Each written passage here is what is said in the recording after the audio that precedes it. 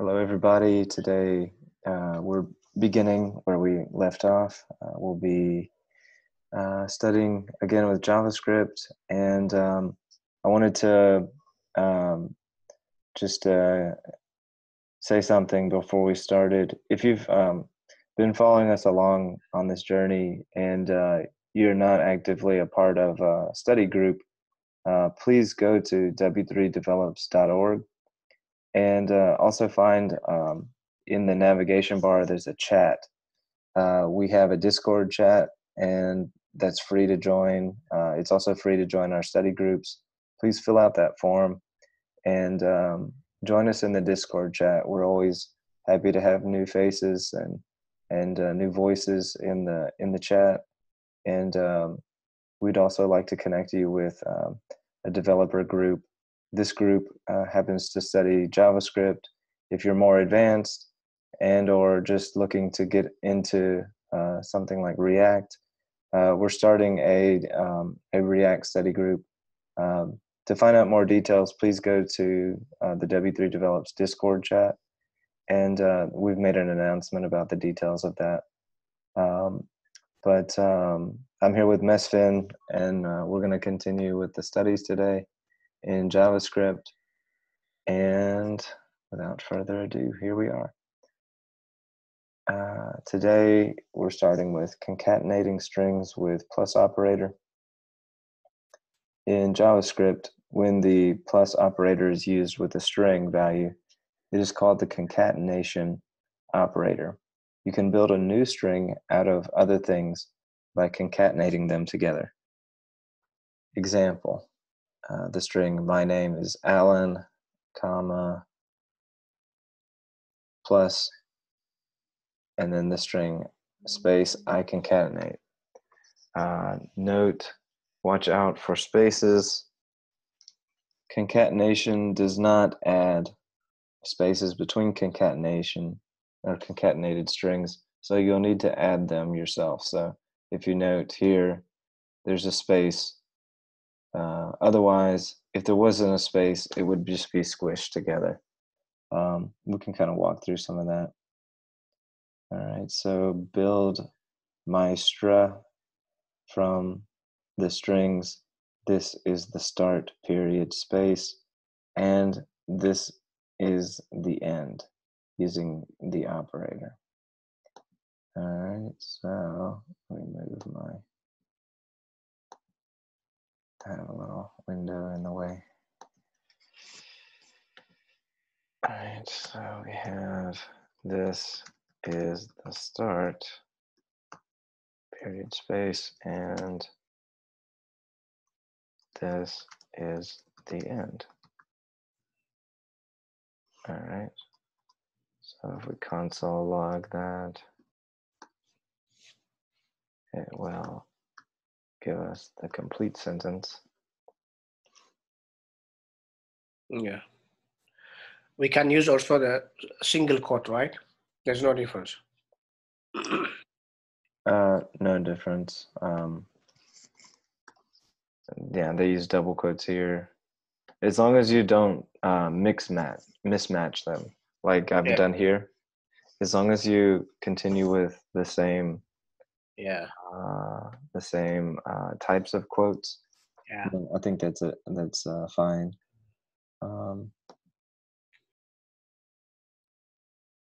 Okay. So let's make sure that that passed. And it did. All right. Concatenating strings with the plus equals operator.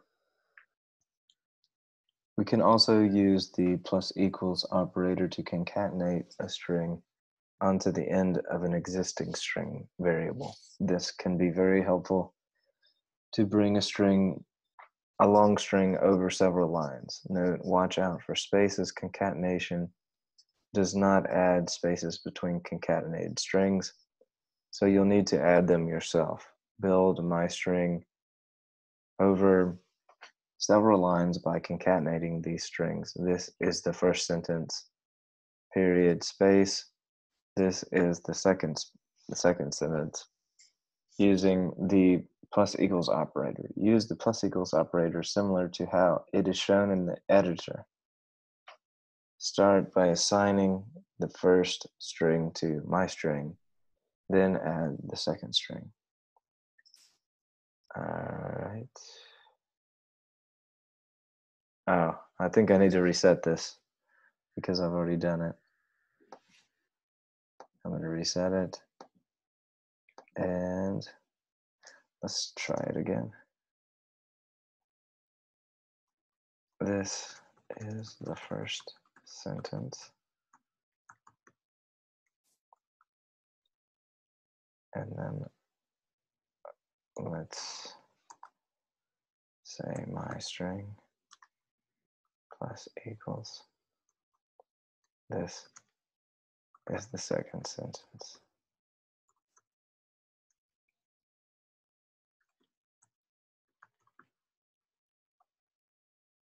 All right.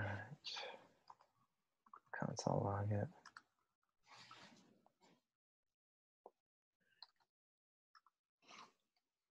All right. And we can test this to see what it's doing by, well, I guess I could have just done this.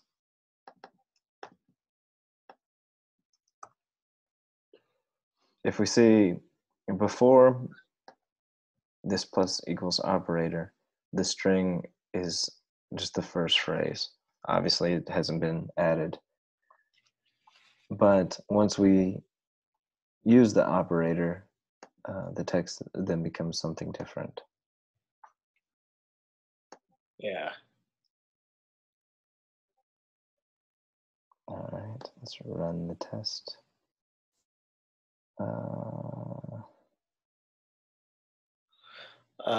Is it checking the text that it's that first? This is the first sentence. There's a misspelling there. Oh, yeah, I did. Checking that much. Good find. It's always these little details, man. The little details are critical. Let me take this snippet and I'm going to make an add concatenating with plus and plus equal. All right.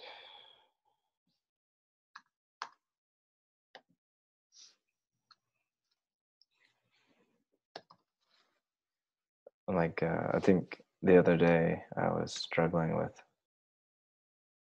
or yesterday I was struggling with one of the exercises, and it was like one period was in the wrong place, or no, it was with the escapes. I had forgotten to use the final escape to and it was confused, and I was confused, but I figured it out. Constructing strings with variables, sometimes you will need to build a string. MATLAB style. Do you know what MATLABs are? MATLABs. MATLABs. Have you heard of what those are? No. Okay. If you're not familiar with what MATLABs are, click on this link. But it's basically filling in a sentence with just a type of word. Okay. So maybe like as an example, you would say, I am a, then you would say noun. Oh, okay. That runs very, and then you'd say adjective. Oh, okay. You know, so it's like something like that. Yeah. And so in their sentence, you know, like our sentence, you know, you would assign, this would be a variable. So it'd be like, this would be my noun, Oh, and yeah. then this would be my adjective. Yeah. So my noun and my adjective, they can change based on whatever the user inputs Yeah. for those. And then, um, you know, but these are kind of like school kid games. Like we would use Mad Libs. Yeah. See, like, so there's something like an exclamation, like, stop. Yeah. He said quickly as he jumped into the convertible Mm. car Mustang and drove off with his beautiful wife. Mm. You know, but you know the greatness of the game would be that they've never seen the sentence, and you just say, you know, give me an exclamation word like ouch, you know, and then give me an adverb, give me a noun, an adjective, and they don't know what the topic is, they don't know what the sentence is going to be. They just say the first noun that comes into their mind, Mm. you know, and then you play the game, and then you insert their noun and their adjective and their verb and their exclamation, and then you kind of like have a laugh because usually it's pretty off the wall and doesn't make sense, but it's just kind of funny. Yeah. Yeah, they probably have something similar like that in your country. Uh, yeah. There is some kind of a bit similar, but not exactly the same. But Yeah, yeah. yeah. In English, especially American English, we call that Mad Libs. I don't know that they do that in England, but they probably do. Yeah. But yeah. All right. So by using the concatenation operator plus, you can insert one or more variables into a string you're building. Set my name to a string equal to your name, and build my string with my name between the strings my name is and I am well. So my name, Elliot, and I don't need a space. Okay. My name is, and then my name,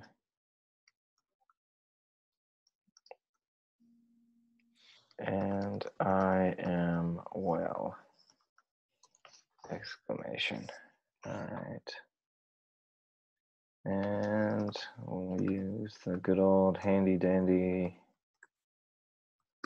console log to tell us that my name is Elliot. Yeah. All right. I'm going to get the code snippet. And boom.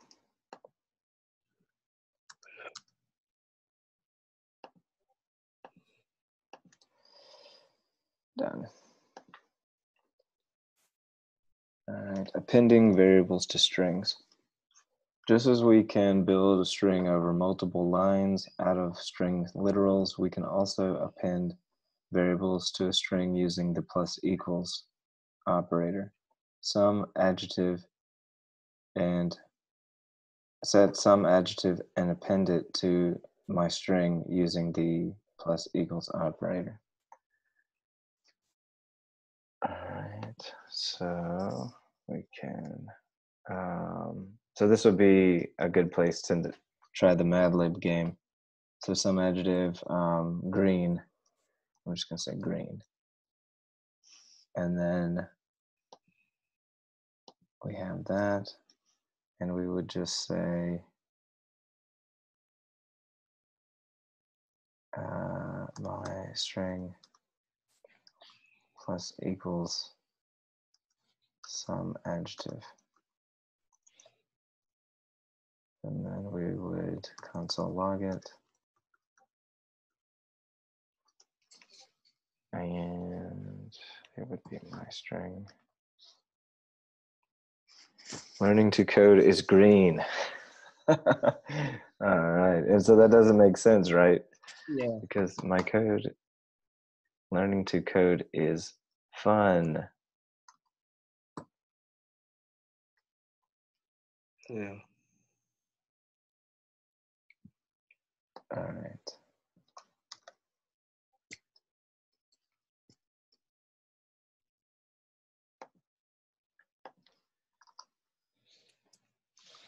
Challenge 27.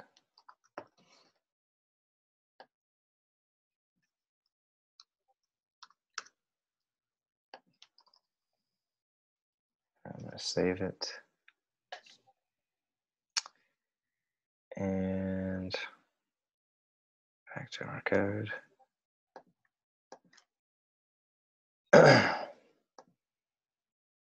And how much time have you got? About 7 7 minutes. minutes? Yeah. Okay. Find the length of a string. You can find the length of a string. All right, and my daughter has joined us. All right.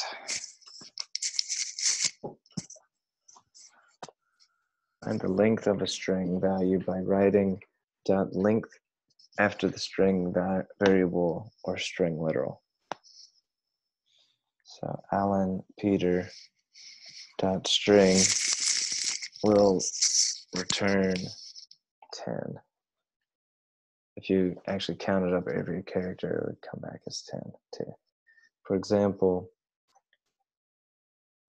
if we created a variable var first name equals Charles, we could find out how long the string Charles is by using the first name.length property. Use the .length property to count the number of characters in the last name variable and assign it to last name length. All right, so, okay.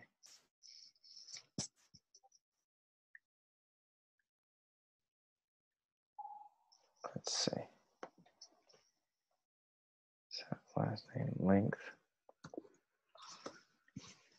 And let's return console log.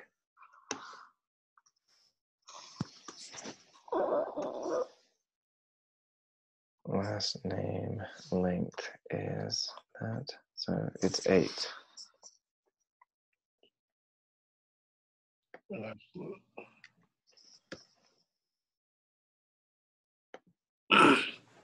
So it's counting also space, right? It would be if there was a space. Mm. In this situation, there's not a space. Yeah.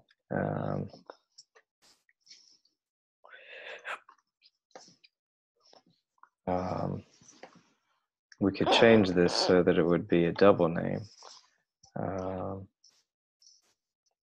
like Griffin, I don't know, Davis.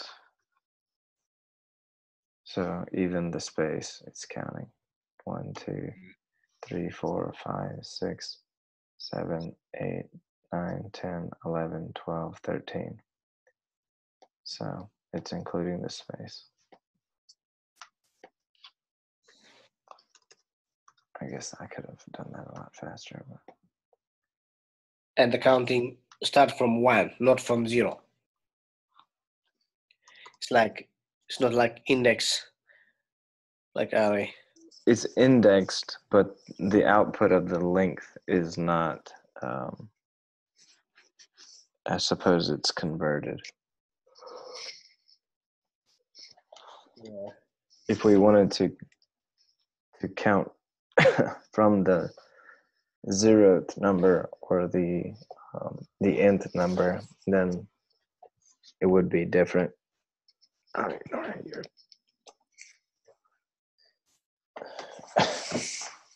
All right, so let's run this. Oh, I need to change this back.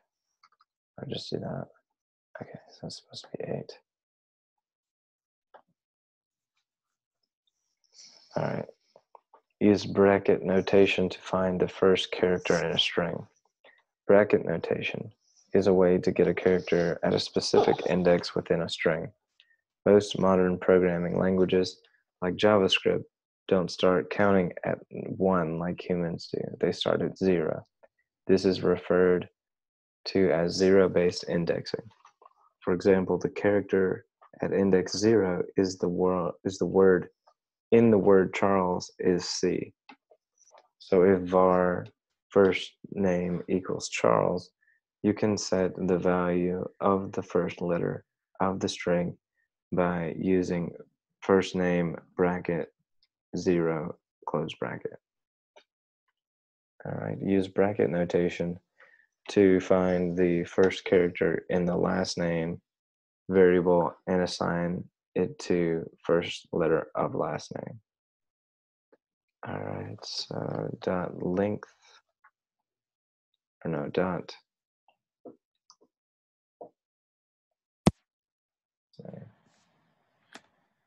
okay, into the bracket notation. So console log the first letter of the last name. And that's what they wanted, right? Yeah. So it's going to be L. Try looking at the Fugen stack. Okay. Yeah. One sec. Let me get this code snippet. And I'll drop it in there.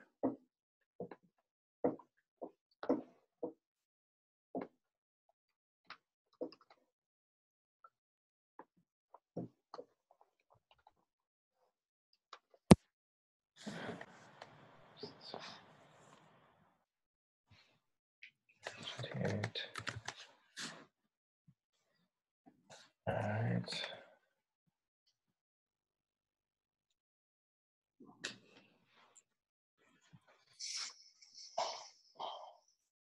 Understanding string immutability. In JavaScript, string values are immutable, which means that they cannot be altered once created. For example, the following code, var myString equals Bob, myString bracket 0 bracket equals J, cannot change the value of myString to job because the contents of string cannot be altered. Note that this does not mean that myString cannot be changed, just that the individual characters of a string literal cannot be changed. The only way to change myString would be to assign it with a new string like this. Okay. So they just used a totally new assignment. Correct the assignment of myString.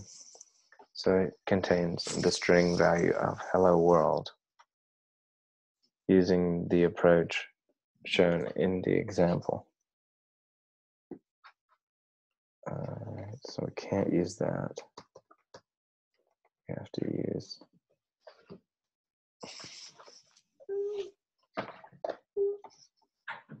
hello world. Okay. And we run it, and I won't even bother saving that one. It was just so easy.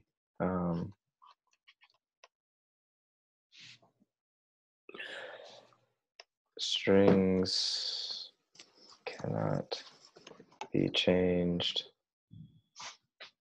by using the index notation.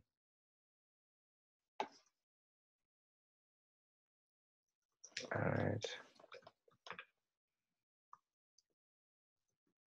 Times 30.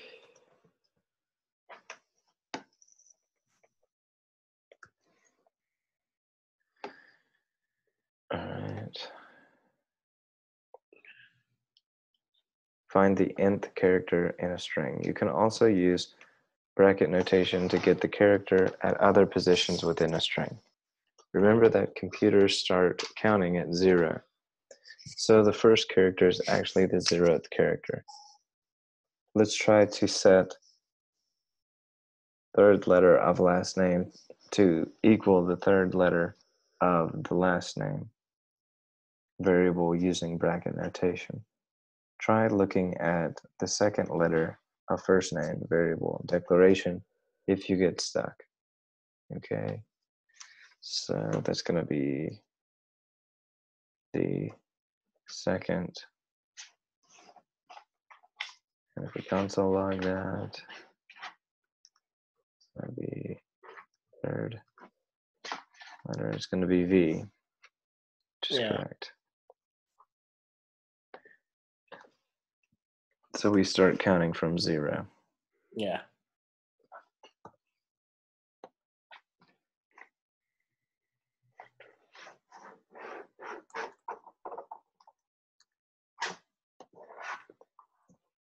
All right.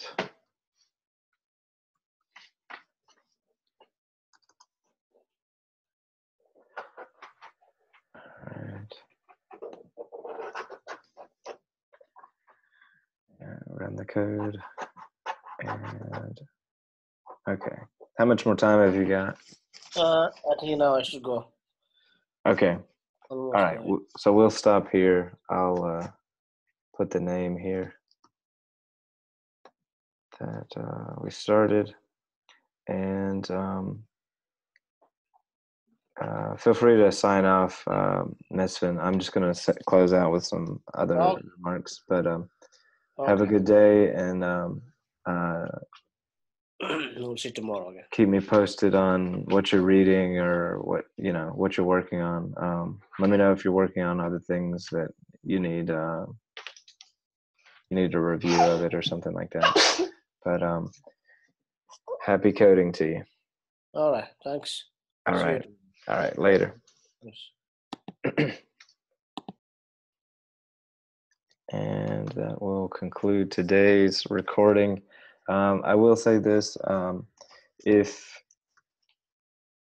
you are watching to this point of the video, I would encourage you to go over to our LinkedIn page.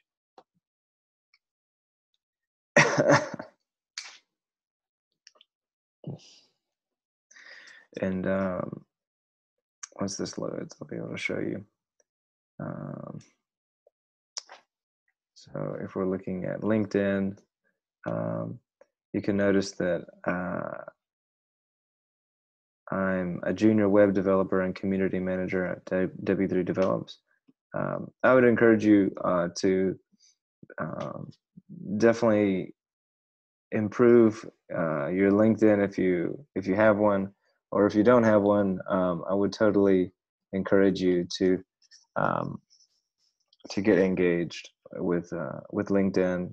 It's a great social network that allows you to connect with other professionals, and also recruiters and human resource managers that are constantly scanning for information and looking for people based on their titles and the information that they place. Even in the bio section, they look for keywords, and then they filter those people based on certain criteria, and they watch your activity, they watch what you're doing. I've included a few sections. Specifically, I've added some titles that I've held here at W3 Develops. I started out as a learner, and if you're here and you're working as a learner, we would love to include you as an intern for our program. And also, if you've come on as a community manager, then we would like to help you on your journey to becoming a full stack web developer. So please definitely include your information here in your LinkedIn. This is mine as an example. And then go ahead and jump over to the W3 Develops site. If you've not already signed up for our cohorts or learning groups, then please go to w3develops.org and complete one of these. If you're wanting to learn to code or you're wanting to build projects, both of these are going to connect you with the correct way to join our group. Also, please check out our Discord chat on W3 Develops and our Facebook group. But the most active thing is definitely our Discord chat. That's where we're engaged. You're coming to us from YouTube, but also check us out on LinkedIn and on Twitter. We're pretty active on those social medias. But if you notice that you can find the people that are a part of W3 Develops, and I would encourage you to find these people that you've met on W3 Develops, and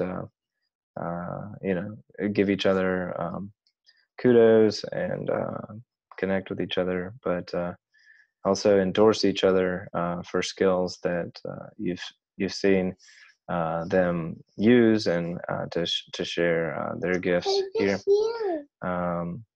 Like I'm going to connect with my friend Asia, and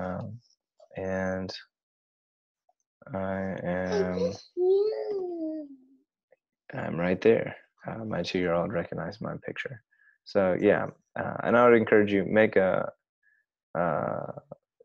you don't have to have like the greatest picture in the world, but I happen to have a professional photographer photograph from a family portrait, and I've just reused that for probably close to 4 or 5 years now.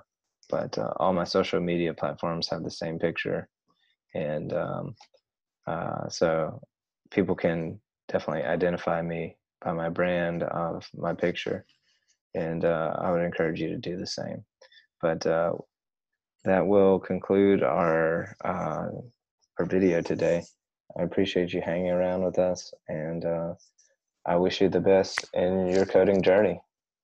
Please do take the time to subscribe to our channel, and if you like these videos when they come out, please tap the bell. That'll give you a notification as soon as we've uploaded something. Also, just reiterate that we're going to be starting the React group soon. So that'll be a short 1 hour a day React study group. And I would also just encourage, if you're here watching, please ask us any questions. What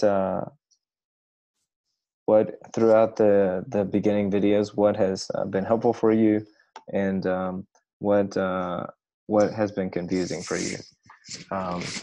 And along the way, whenever we're doing these lessons, I would encourage you, before I give you the solution or we work through the solution, I would encourage you to pause the video and to work through them on your own, to see if you can figure them out on your own without my help. But I would encourage you to continue to give